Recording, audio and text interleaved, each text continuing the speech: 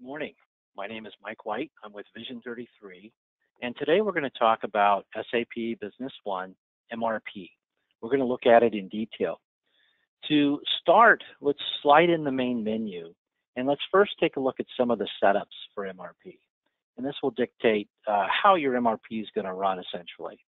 So we're going to first jump into an area called General Settings, and in here is a tab labeled Inventory, and then there's a Planning tab. And this tab determines how MRP is going to look at the consumption of supply and demand. And the Consume Forecast checkbox allows us in MRP to create a forecast that we'll look at in a minute. And this is saying, do you want my actual demand to consume my forecast? And this is most often checked. And then we've got a consumption method. You've got two options here. You've got backward, forward, forward, backward. Now, backward, forward is the most common consumption method. And what this essentially means is that from today, if I run MRP today, that's my timeline. And MRP will first go backwards 7 days from today and start the netting of supply and demand. And then it will go forward from that point and again net my supply and demand, especially on items that have exceeded lead times. So it'll include those into the mix.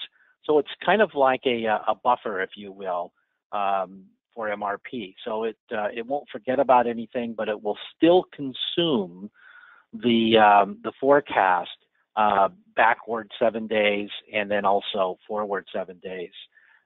So these are all switch selectable. So you can make these setting changes. This is the standard default out of SAP. And again, the most common settings that you would probably use within your MRP system. The second thing we're going to look at is the warehouses. So let's go into administration, setup, and in here is a module for inventory. And then let's look at the warehouses.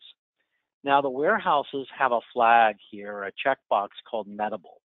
And what this means is when I run MRP, by default, it'll automatically include my MRP to look at any of my warehouses that are checked as being nettable.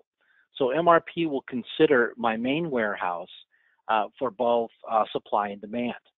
Now, if I uncheck this box,